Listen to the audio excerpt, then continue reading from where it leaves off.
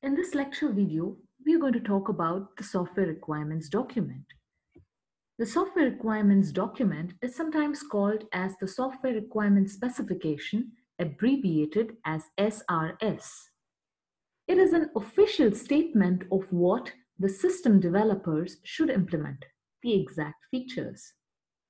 It may also include user requirements for a system and the detailed specification of the system requirements. We have already learned what is the difference between user requirements and system requirements. Sometimes the user and the system requirements are integrated into one single description.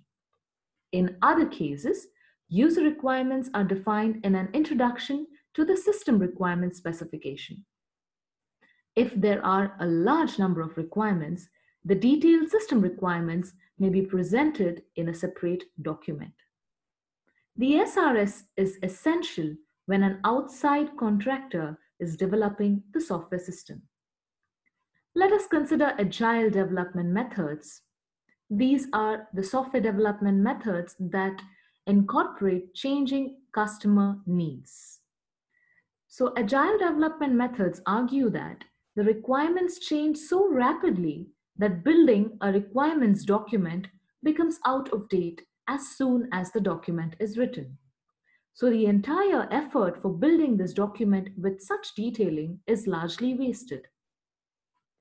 Rather than a formal requirement document, approaches such as extreme programming collect user requirements incrementally and write these requirements on cards as user stories. The user then prioritizes which requirements are due for implementation in the next iteration or next increment. Consider business systems. For business systems, requirements are unstable. This approach is suitable for business system requirements development. However, it is still useful to write a short supporting document that defines the business and dependability requirements of the system. It is always easy to forget these requirements that apply to the system as a whole when focusing on functional requirements for the next system release as such.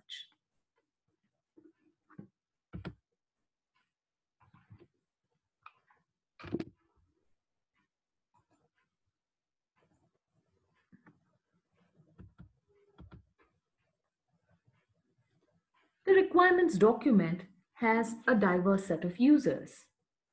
The users may range from senior management of the organization that is paying for the system to engineers responsible for developing the software. If you take a look at the table on the left-hand side of the slide, it will show you the possible users of the document and how they use this SRS. The diversity of possible users means that the requirements document or the SRS has to be a compromise between communicating the requirements to customers, defining the requirements in precise detail for developers and testers, including information about possible system evolution, and so on. Information on anticipated changes can help system designers avoid restrictive design decisions and help system maintenance engineers who have to adapt the system to new requirements. The level of detail that you should include in a requirements document also depends on the type of system that is being developed and the development process used. For example, critical systems need to have a detailed requirements because safety and security have to be analyzed in detail. When the system is to be developed by a separate company, that is through outsourcing, the system specification needs to be detailed and precise. If an in-house iterative development process is used, then the requirements document can be much less detailed and any ambiguity or clarification can be resolved during the development of the system. If you look at the tabular format here, you can see the variety of users.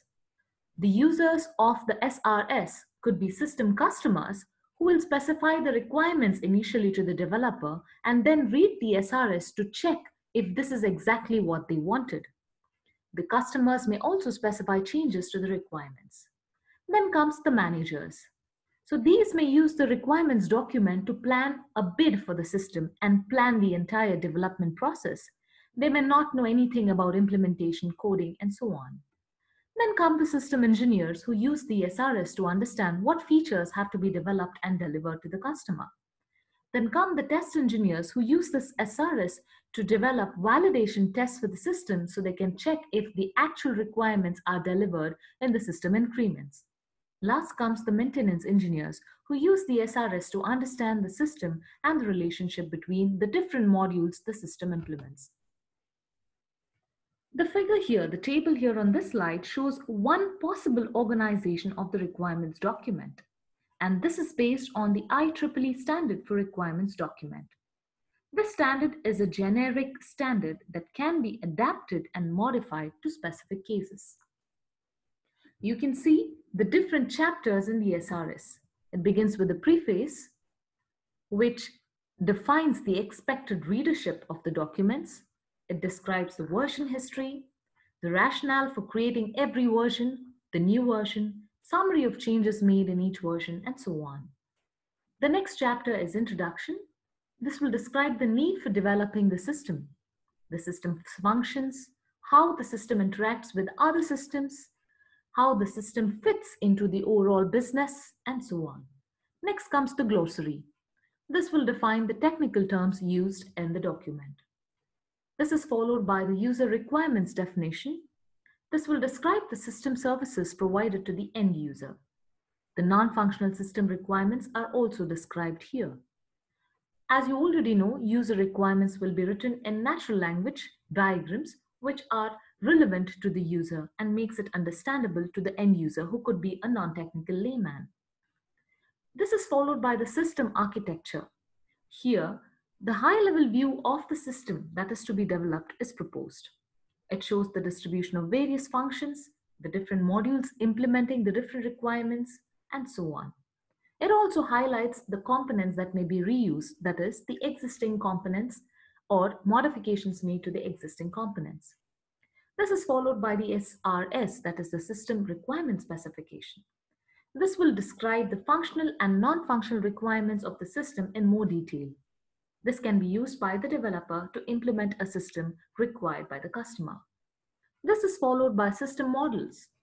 System models chapter will include graphical system models, which will show the relationship between the various system components, the system, the environment, and so on.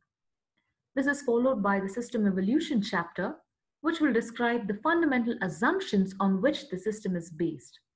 If any anticipated changes are there due to evolution of software, hardware, user needs, and so on, all will be documented here. This section becomes extremely useful to designers of the system. This is followed by appendices. This should provide detailed, specific information that is related to the application being developed. For example, hardware and database descriptions, and so on. Lastly, the index. Several indexes to the document may be included. It may be a normal alphabetic index. There may be an index of diagrams, an index of functions, and so on. So in this lecture video, we have understood what a system requirements document or an SRS will look like. A standard is defined by IEEE, but again, you can make changes, add, and remove whatever documents are or whatever sections are not required. It greatly depends on the type of software you're going to develop. We've also understood the diversity of users and how these users are going to use the SRS. Thank you.